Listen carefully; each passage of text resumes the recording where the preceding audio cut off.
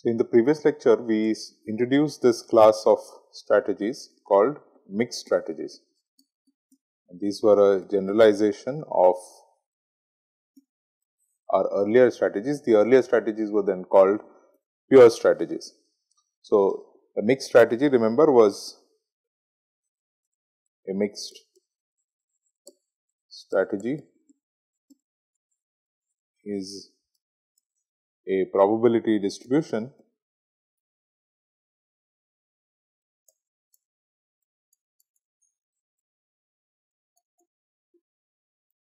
on the set of pure strategies.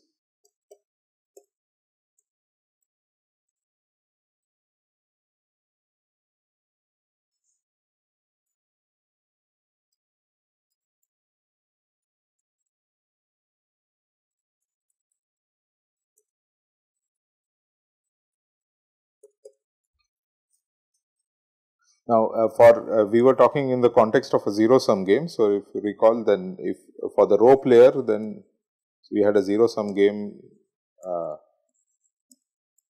which denoted a zero-sum game, and then for the row player, mixed strategies for the row player, this was a set of capital Y, which comprises of all vectors y in now that have m rows. So, column vector of length m such that every component is greater than or equal to 0, and if you sum over all the components, you get 1. And similarly, so this was for the row player.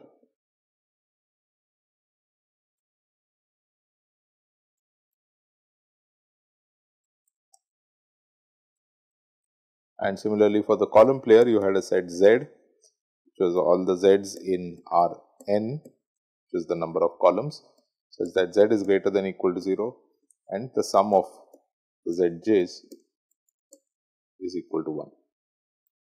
So, these are the mixed strategies for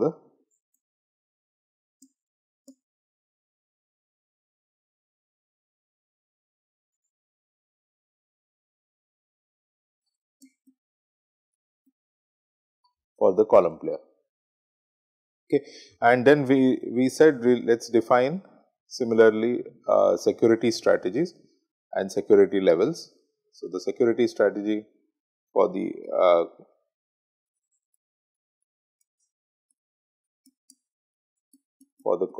row player,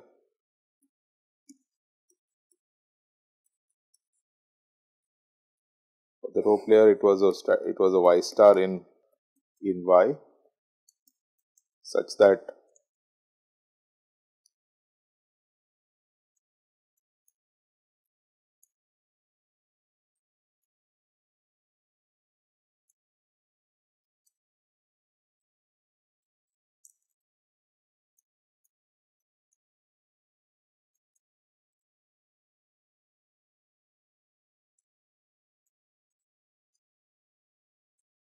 y star transpose A z is less, the maximum of y star transpose A z is less than or equal to the maximum of y transpose A z for all y in capital Y. And similarly, for the column player, it is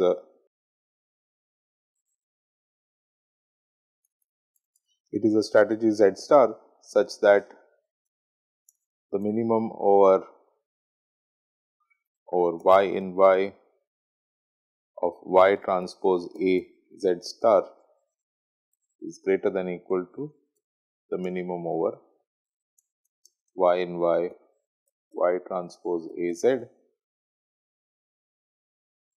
for all z in capital Z. Okay. All right. So, now assuming that these security strategies exist, these were called the security levels, the mixed security levels. So, this is what we called VM upper bar of A, and this is what we called Vm lower bar of it. And now assuming such the security strategies and security levels exist, we got that we derived last time this series of inequalities.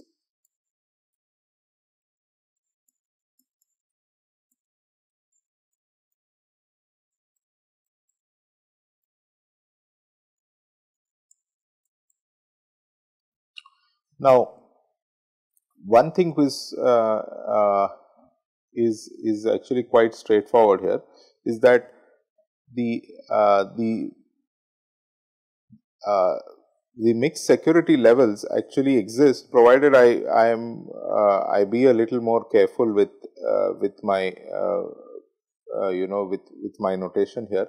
All I need to do is I replace the max here by a soup and replace the min here by an inf. Then the mixed securities levels will exist. But what I will show today is that actually the max, the way they are defined here, they also, the mixed security levels in this way also exist. Okay. So first let's just consider what exactly is the issue. I mean, why do we need to look at this carefully? Why is it not automatic that a security level exists? Okay. So if you see what we are doing here, the y star basically is the y that minimizes this expression. It minimizes the max over z of y transpose az, right? So y star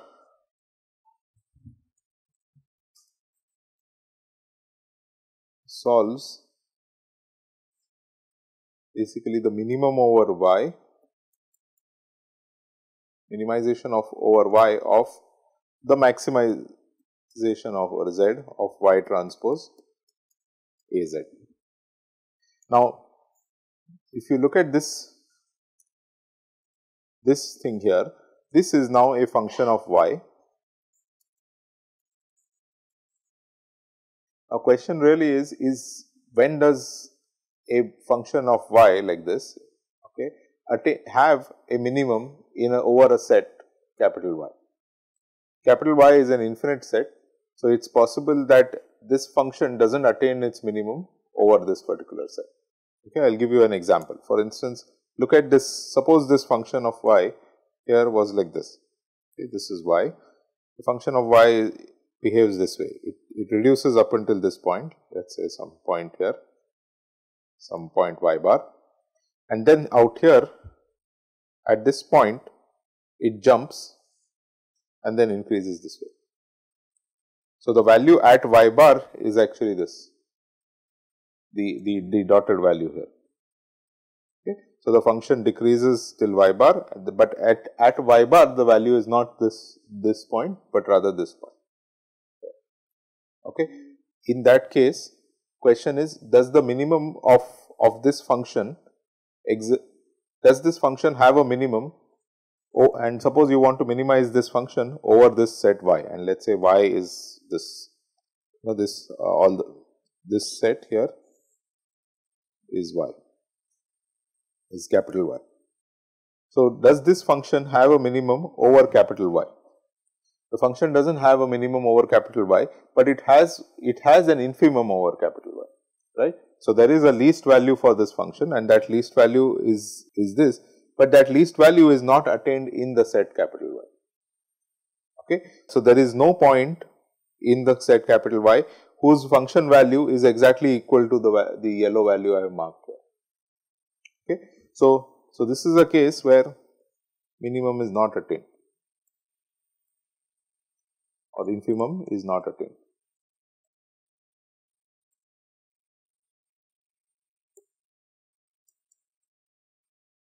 What are the other reasons for which? Can you imagine other situations where you may not get a minimum in the set? What other situations could arise? Sorry? Okay. So, alright. So, I'm not sure which exact case you are referring to, but here's one possible case. Another case where the infimum is there is finite, but it's not attained. So here is, for example, another case. So suppose I take the set Y as an open set. So I include, so my Y now, capital Y, is from this point till this point. Okay, so let's suppose this is small a and this is small b. Okay. So if I consider Y to be an open set, okay, then you have the set Y. So suppose Y is an open set where it is an interval from small a to small b. So this being an open set means that small a and small b are not included. And now suppose the function that I am minimizing is just this. In this case, what is the least value of, what is the infimum of this function over this set? The infimum of this function is this. But is there a point that attains that particular value in this set? No. If b was in the set, then it would have been, but b is not in the set. Okay. So again here, so in this case, the culprit for non-existence of or non-attainment of the infimum is actually that the set is a problem. Okay. Whereas here in the earlier example, the reason for the non-attainment was that the function had a jump in it. Okay, the function was broken, whereas here the problem is that the set is open. Okay. What about, there is also a third case. Let me draw that third case also here.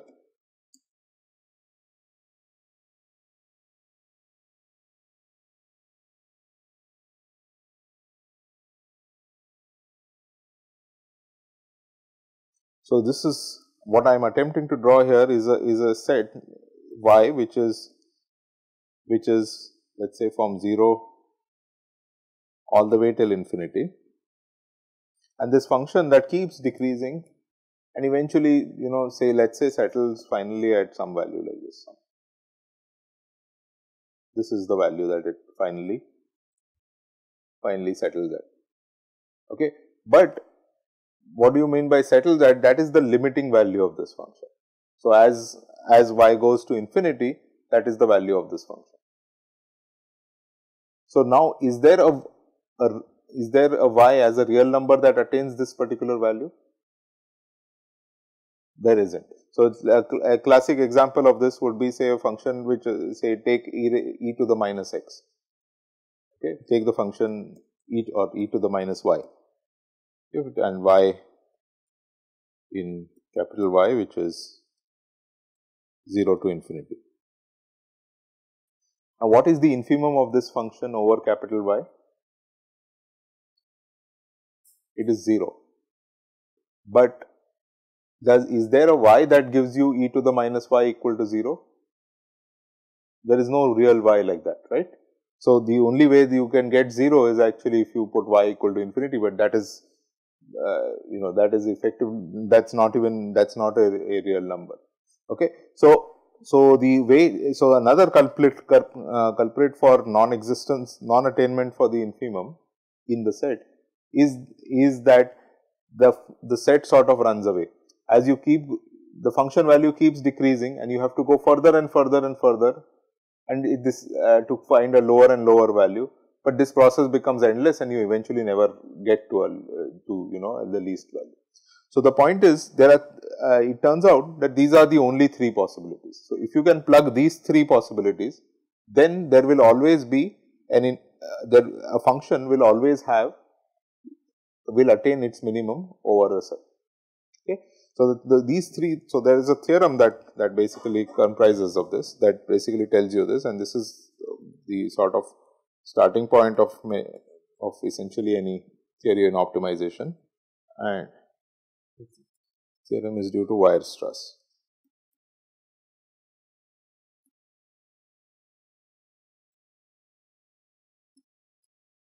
Let X be a subset of Rn, okay, and let F from X to R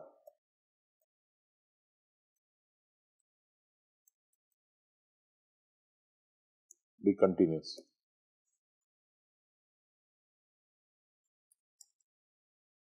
If X is closed and bounded,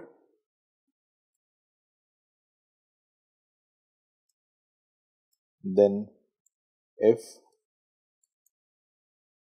attains its infimum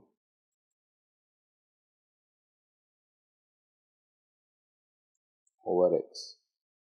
So, consider a function F and consider a set X in which is a subset of Rn, and let F be a function from X to R, and F is assumed to be continuous.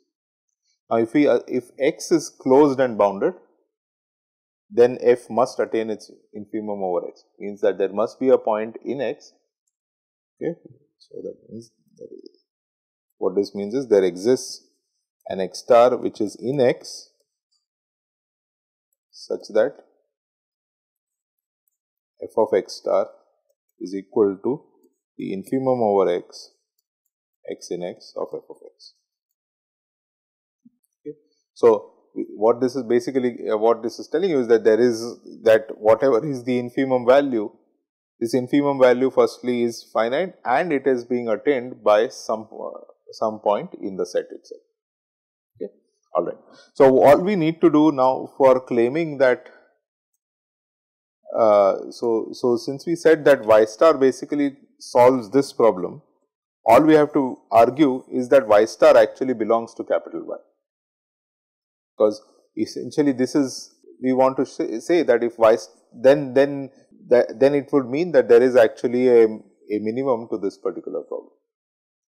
Okay. So, in short, we want to argue that if you look at this function here, this function when minimized over Y in capital Y gives you a Y, is its minimum value is attained by a Y star in capital Y. Okay. So, for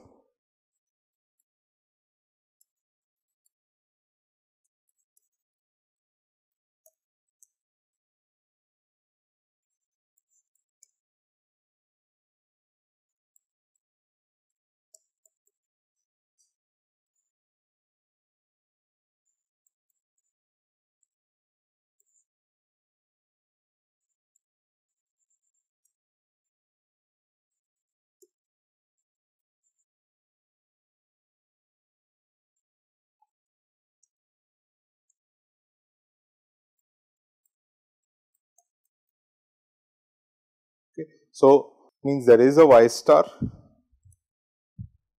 that is there is a Y star in capital Y such that if I take the max over Z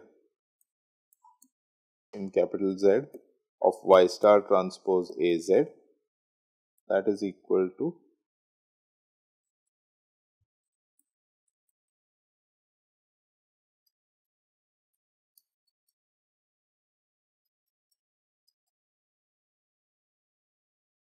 Is this clear? Okay. So, in order to do this, what I need to basically argue is that this function here. So, the function that I am talking about now, the function is a function of Y, and that is just this function, that is the max over Y transpose AZ. Okay, max over Z of Y transpose AZ. All right. Now, this, if you remember, what did we see last time about, what did we say last time about this function? We wrote this out. We said maximum, if you look at the maximum over AZ of Y transpose AZ, what was this actually equal to? This was the maximum over J of Y transpose A J, right. So, why was that? Because Y transpose A was a column vector, Z is a set of capital Z is the set of probability distributions, and therefore, the maximum was going to be attained at when you put J is going to be attained at the by a probability distribution that puts full mass on the largest component. So, this was actually equal to, so max over Z in capital Z of Y transpose AZ was basically was equal to the largest component of the vector Y transpose A. Okay. So, now let us go back and look at this boxed expression here. So the boxed expression then is actually is in fact equal to the max over j of y transpose aj. Alright. So now what are these actually? What exactly have we written out here? This is basically, this here is a collection of linear functions. Okay, how many linear functions are these? There are they are indexed by j. So there is one for every j. So there are n linear functions, and you are taking the maximum of those linear functions. Each of these is actually a linear function. So linear function, each of these is a linear function of y, and you take what we are what's written out here is the maximum of n linear functions.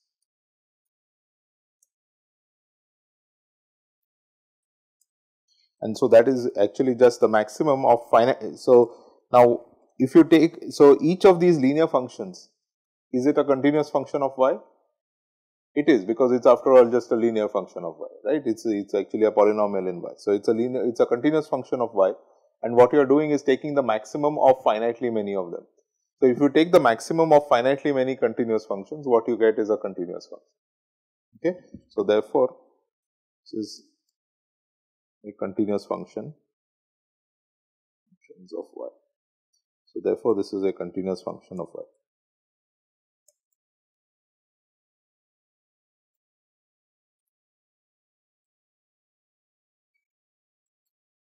Okay, so the boxed expression is a continuous function of y.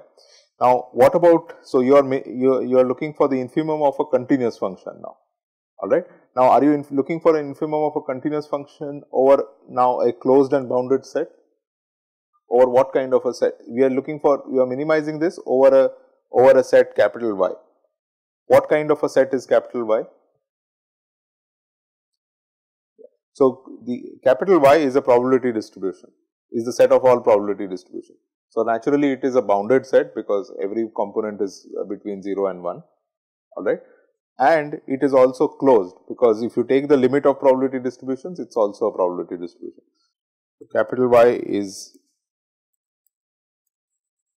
closed and bounded, and the boxed function is continuous. So what this means is you can directly apply Weirstrass theorem now. Weirstrass theorem is basically asking you to check two things. It's asking for, if it's saying that if your function is continuous and you are minimizing it over a closed and bounded set, then then its minimum is attained. Okay, so the boxed function is continuous. That's what we just argued. You're minimizing it over a closed and bounded set capital Y. So there is going to be a Y star such that that Y star attains this infimum. Okay. So in short, from this basically tells us from Weirstrass theorem. So from Weirstrass theorem,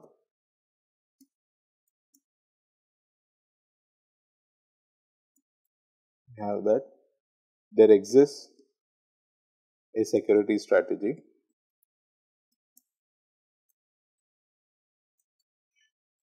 I just argued for the row player, but similarly one can argue for the column player also. So there exists a security strategy for each player. All right. So in short, we are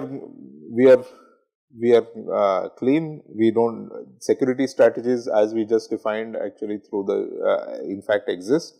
All right. So therefore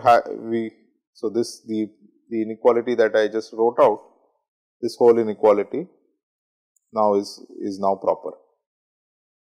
This chain of inequalities is now proper.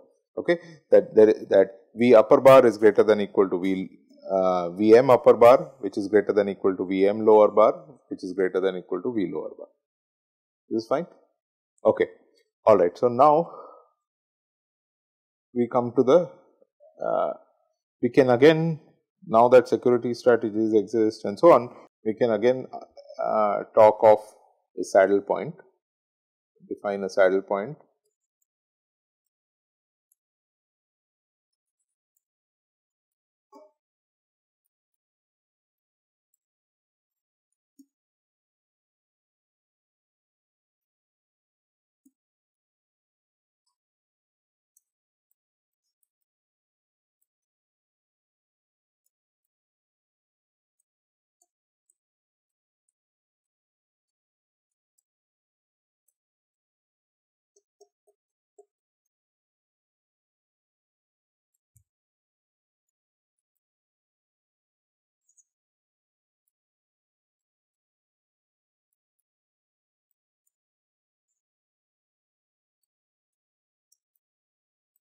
So, a saddle point in mixed strategies is a pair y star comma z star such that, so this is the analogous set of inequalities holds.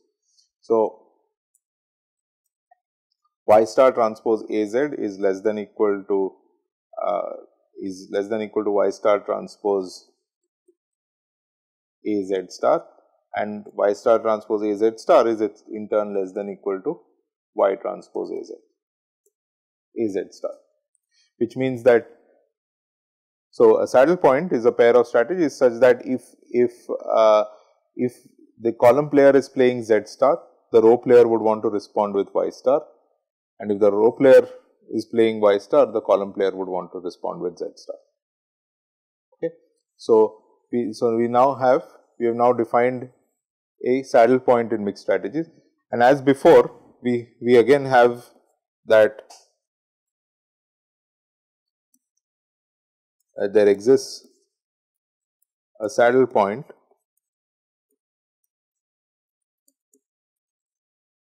y star z star if and only if